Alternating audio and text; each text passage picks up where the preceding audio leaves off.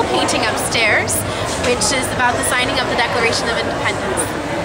And we're standing at the 1739 Colony House at the head of Washington Square.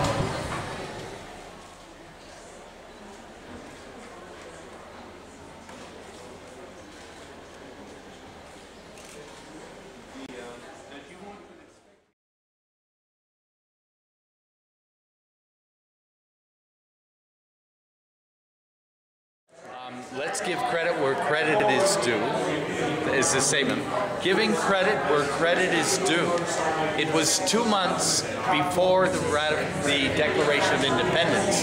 This document of the General Assembly of the state of Rhode Island reached mankind. This was the first action of a General Assembly in the name of liberty, in the name of freeing ourselves from the allegiance we had to the despicable George III. And allow me to state it as an act of allegiance, this dissolved for this reason, whereas George III, King of Great Britain, forgetting his dignity, regardless of the compact most solemnly entered into, ratified and confirmed to the inhabitants of this colony by his illustrious ancestors, and till of late fully recognized by him, and entirely departing from the duties and character of a good king, instead of protecting,